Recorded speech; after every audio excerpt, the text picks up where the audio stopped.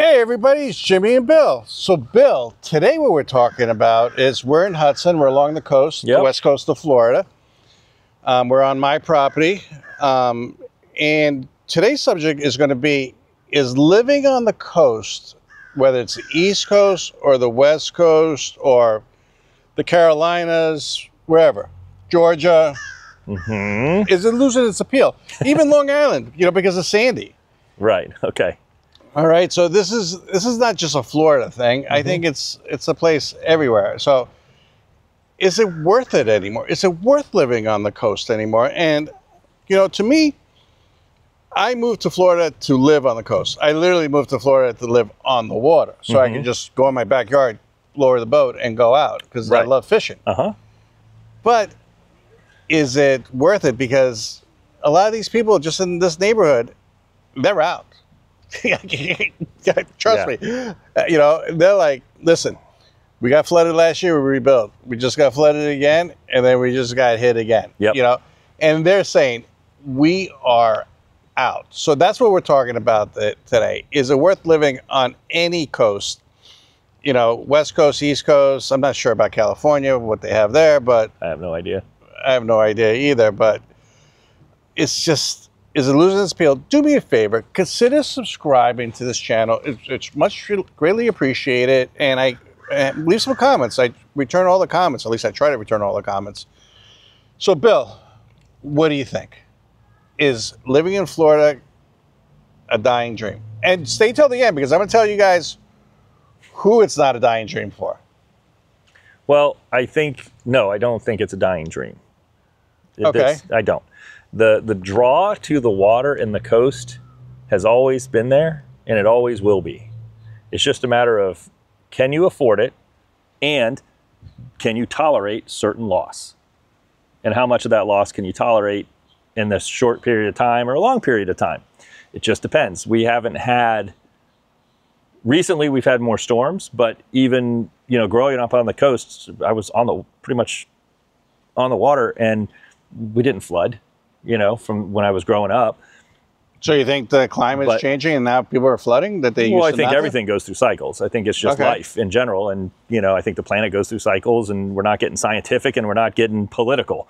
It's to be honest, it's kind of irrelevant. I mean, we can just look in general and go, okay, I remember wearing, we'll just go non-scientific. We're talking 30 years ago. And I remember going out to Coachman Park to watch concerts and stuff in October, and it was cold, and now it's not. So, I mean, there's nothing scientific, but it's like, that's just what I had. I got pictures of me in blankets and jackets in October, and I don't think I break them out until January now. So, sure. You know what I mean? And that's not been like 1 year. This has been, I haven't had to do that I can't remember the last time. So, but is it a dying dream? No, I don't think so. I think people will still always, there's going to be people who want to live on the coast and want to live on the water, not just close to the coast. Right. So, but basically, in my opinion, is the only houses that are going to survive here.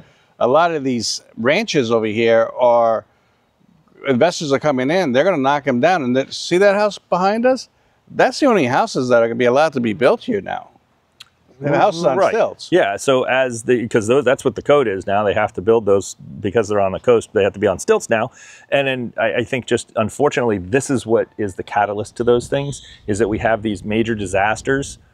And then when you can't build, you can't rebuild certain properties, they're going to have to be built up, which is just an additional expense. Well, these stilt houses, because I know pretty much everybody that lives in these stilt houses, pretty much they lost their docks. And this was a bad storm. But literally, we had a huge dock float from another part of the canal over the fences, over the road, and landed on my property. And it's here. It's right next to us. Yeah. That's how bad the storm. So they lost their docks. Lost everything. But the house itself, the electrical panel, the plumbing, the air conditioning, everything is up high. They basically just rinsed everything off with a hose. They're back in business. Back in business, yep. So, yeah, if you're moving to the coast, and you still have that appeal to be there on the coast, you have to get a stilt house. I strongly, strongly recommend, do not buy a ranch. I'm warning you, do not buy a ranch. And a lot of people are going to say, well, this ranch never got flooded. Yep. That's what I hear it all the time. I hear it all the time.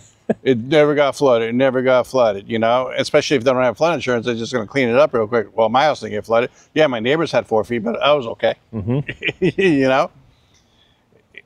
It'll get flooded. If say it didn't get flooded, it eventually will get flooded and stuff. So buy a still house. The other thing, too, is why it's losing its appeal is people just can't afford it. The still houses. Right. I mean, they're obviously they're more expensive because there's more to it, and property values are going up, despite what everybody. I mean, I know that it's an issue right now, but those are expensive houses, and they're not getting less expensive on the water because it's a premium over here. So let's talk about a house that's in a neighborhood near here. Okay. Okay. Still house, 18 feet up in the air, just like the one across there. For sale, $700,000. It's 1,500 square feet, or 1,550. 700,000 on the water. On the water, on the canal. Okay. The house next door is a ranch sitting on the ground. You know, and a little, maybe a couple hundred square feet bigger. That house, 300,000. Obviously, it probably got flooded or something. So, but you see the price difference. Same square footage, but still, it's almost double the price. Right, and that stilt's also probably quite a few years newer versus something that was built in 50s, 60s, 70s along the coast, because that's what a lot of these ranches are. So, yeah. So when do you think they started requiring stilts? 90s? I'm not sure. I don't know. Okay. I can't answer that question, so I don't want to just spit out something that's so far-fetched. But it's losing its appeal because, you know, it's losing its appeal because, you know, it's just freaking expensive. Well, it's, you know, waterfront property has been getting further and further out of reach for lack of a better word, for just the median, right? The average median household income. And it's becoming, with insurance, taxes, because you have to think about all that stuff, additional maintenance and upkeep, you know, because you're on the salt water. Salt water's harsh on everything. And it's becoming more advantageous to people who have a lot of extra disposable income that can afford to have a home on the water. Yeah, but this is what I'm afraid is going to happen. A lot of these ranches are going to be fixed up. Yep. And then as time goes on, people are going to forget about this storm. Of course. Life is going to get back to normal. Yeah. The grass is going to be green again. You know, the garbage is all going to be picked up.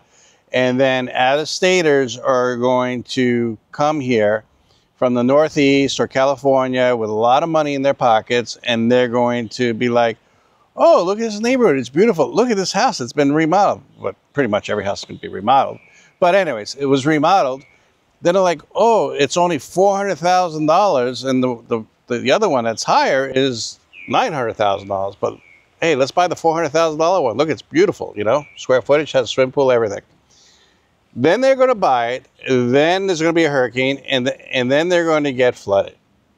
That's what's going to happen, I think. I think people are going to forget about the storm, and they're not going to realize. Am I being negative? Yes. Okay. Here's why. Tell me why. Tell me why I'm being negative. Because you're making it sound like every single storm that passes us here in Florida floods every house. No, I'm not saying that. And I don't want people to get that impression. I don't want you to get that impression. I think within a few years, we've had these houses, at least in this area, and I can pick other areas around There's plenty Florida, of areas to pick, yeah, that have got flooded a couple of times within a 3-year span. So, is it a gamble?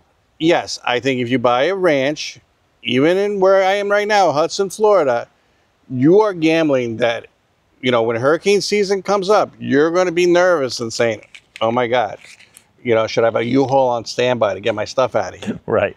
Because in the interim, because I think people do get desensitized to it after a while. So like the next storm, then everybody's on high alert and ready to evacuate and do all this because what their mind rolls back to this last storm that we had, and so on and so forth. And then it gets then people kind of get a little bit more complacent, and then we get a whammy, right?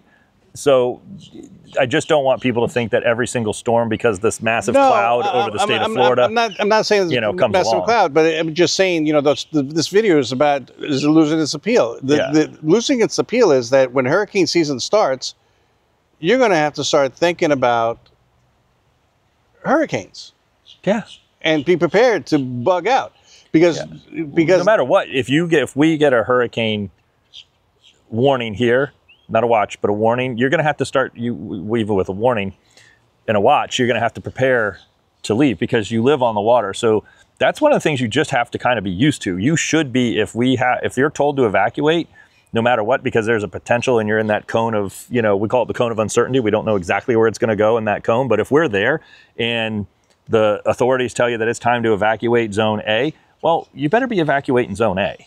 And that's just part of having to live here. So you need to be prepared to do that and be accepting of that too, because that's stressful. So here's the deal. So, somebody from New York moved here. I'm not going to say their names or anything because they watched the videos, but they were like, hey, I said, hey, you got this hurricane, you have a few houses right on the water. You worry about it? It's like, no. Everybody makes a big deal out of it. It's like, we're just going to go and not worried about it, like. I got it, yeah. And then these hurricanes hit and he's like, my wife wants out. Dang. We're out. We're going back inland. Yeah. They're moving to you. Yeah. It's Wesley Chapel. Right. But it's just. And you don't have to do that either. This storm, you're going to hear it on the news, and they talk about it. It's unprecedented. Well, they're still talking about the no-name storm that happened. When did the no-name storm happen? That there wasn't even a name? 92? No. That was in the late 90s. Okay, that was in the late 90s, early 2000s. I didn't live here, but you were here. Yep. And this place was devastated. They're saying this was worse than that. Yeah, the no-name storm was pretty bad. That was the first time I remember having to sling sandbags at the firehouse. Wow. That was right when I don't even think I was full-time yet, because that was in 1997. So it was before 1997. Because I wasn't full-time, and I remember slinging sandbags at the firehouse. Okay, here's another thing that's going to lose its appeal of people living on. Because, I'm not trying to be negative. I'm just trying to be realistic. Now, you're going to buy a house. You're going to buy a still house, okay? And now you're pushing, anywhere between $700,000 in some areas, $1 million. Oh, yeah, and up. And up, So it is what it is. Your property taxes, okay, are going to be. I know where you're going to go. Your property taxes are going to be $12,000 to $14,000 for a basic stilled house. I'm not going to live here. I'm going to live where I live, my main house, but this house over here would be a place to, go for the weekends to get away and, go fishing and stuff. But my taxes are still going to be, between my taxes and my insurance, it's going to be over $1,000 a month. Right. And as because I want to retire. My big thing is I've always said on the videos, and you keep cringing when I say this. I know, and I'm like, oh, here it comes. If you pay too much money for taxes and insurance, it's like you are renting. Okay, say you go bare, no insurance at all. Okay. Now you're just paying taxes. I met so many people on these houses, and they're not really great, their houses.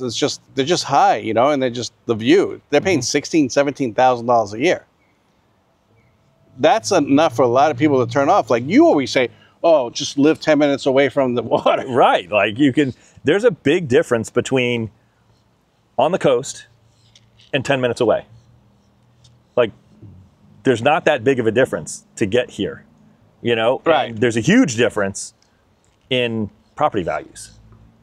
Huge difference. Huge difference in property values. So the same house that'll be here that you're paying $16,000, you move inland 10, 15 minutes, you might be paying $4,000? Yeah, equivalent house. On the median equivalent, you're probably in the $6,000 range. All right, it's $6,000. Yeah, about $6,000. I'm just trying to think of the last couple of sales. But I just don't believe that if you're paying 16 to, say, even some people, I know one person who's paying over 20, it's just like, do you really own it? You're renting it. You are. You're renting it from the county, from the township, wherever you are. It's just ridiculous. I think that's a big drawback of. For certain people, yeah, and other people just blink at that and go, it's only 20 grand.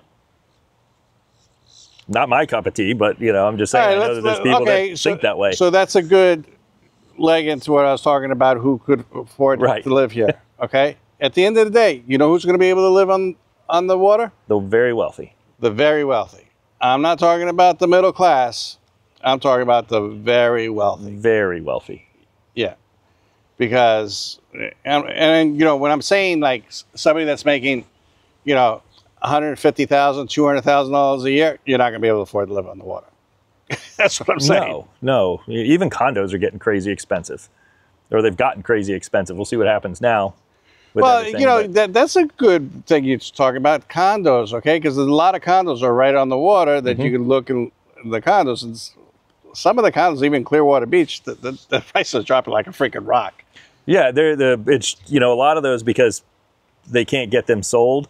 But what's happening with a lot of the condos is, they were overinflated in the first place. But what happened is all of these milestone reports are coming back because they've been due now. Well, explain to them what a milestone report is. Yeah, we're getting there. I'm like, so what's happened is it's caused the association dues to go through the roof to cover repairs and make sure their budget is balanced. That's what the milestone report is. They want to make sure that the structures aren't having deferred maintenance, because of elevators, the collapse. Right, balconies, cracks in the stucco, and things where the water is getting into the rebar. That's causing structural issues, and that's what the milestone reports are for. So those are expensive in and of itself. Plus, if there's been any deferred maintenance that they have to have done in a certain period of time, it all has to be funded. That's why these condos are going through the roof. Well, the prices are dropping. Right, but the condo association dues are going through the roof, which is forcing the prices to go down. So let me ask you a question. One of the reasons that the prices are going down. Okay, so let's say a year from now, a lot of condo places are in trouble, especially the older ones, and the prices are rock bottom. Do you think it's a good time to buy then? Because now the milestone reports will be paid for. Right. And the maintenance would be completed. So now, do you think that the HOA fees will go down? So it depends on if they did it more of a temporary assessment, a one-time assessment, or like an assessment over a specific period of years. Or the other concern that I would have is I'd want to make sure that things that are happening in like the Miami area, where some of the condos just can't quite dig themselves out of that hole yet. And then investors are coming in, buying out the owners, and then they're knocking it down and making a super luxury condo. Yeah, that's good for the next 30 years. Yeah, and I would be that would be one of those things where if it's kind of like, I just wouldn't want to be displaced. It would just be something that's in the back of my mind. Yeah, that I'd want to look at that's why it's a good thing. These milestone reports aren't bad in a sense of you're really getting a good idea of what the condo is offering. Right? So the real stance of where the condo is. There's no really hidden anything. So let's go back to the original question of this video. Is the appeal of living on the water, going away? Here's my opinion. The appeal of living on the water for the people that have been through these 2 hurricanes is going away. Yeah. I can tell you that. Yes. They're going to sell. They're going to move inland. They're going to make sure that, like I always said, the most important thing on a purchase is elevation. Wherever you live in Florida, get to the highest point, and that's where you want to buy and build or do stilts. But the desire, the appeal is going to still be there for newcomers coming in. So like the people that came in from the Northeast, California, that came in and bought along the coast, and they're like, oh, this is great, and then they got hammered with these 2 hurricanes. Yeah, they're going to be like, okay, I'm done, I'm out of here. And then there'll be a fresh group of people that are naive because as time goes on, people are not going to be talking about these hurricanes anymore. And then they're going to move in, and some of them are going to buy the ranches, even though I keep telling everybody, not everybody watches these videos, don't buy a ranch on the water. They're going to go in, and they're going to buy the ranches, then they're going to get hit eventually. I won't say every year or every storm, because I know how you are. Well, because it's the truth. It's the truth. But eventually, I don't know how long it would be, but eventually they will get flooded. And then they'll sell, and then a new group of people come in. Yeah, it could be 1 year, it could be 30 years. You don't know. Yeah, but it's a vicious, vicious cycle. So the appeal for the people that have been through these storms is gone. The appeal for new people coming in that are naive to live on the water and don't understand all the facts about living on the water is still there. What's your opinion? Yeah, I think there's going to be still to the same. There's going to be that group of people that are done because they just don't want to have to deal with it again. There's going to be a group that maybe wanted to move to the water that rethinks some things, and I understand that because even me growing up here, I don't know that if my house got flooded twice, last year and this year, that I would want to roll through that again. Like that's just a lot of upheaval and a lot of stress. you know, that I just don't want to have. And I think that there's always, always, always going to be that appeal of people that want to move to the coast, whether it's on a stilt house or a ranch house, and they just don't care. Yeah, like me. I'm going to be on a stilt house, so I don't care. They just, it's what. But I'm not going to enclose underneath. I'm going to leave it open so the water can flow through, because I expect 4 or 5 feet of water. Right, well, and even if you close, you have to use breakaway walls. Yeah, but me, I don't want to even put anything down there. I don't want to have nothing. Just clean it all out. Anyways, that's today's video. Do me a favor, consider subscribing. It takes a second. Just click that button below. It's greatly, greatly appreciated. And comment below, share, give it a thumbs up. And I do return the comments. And we'll talk to you in the next one. See you on the next video. Thanks. Bye.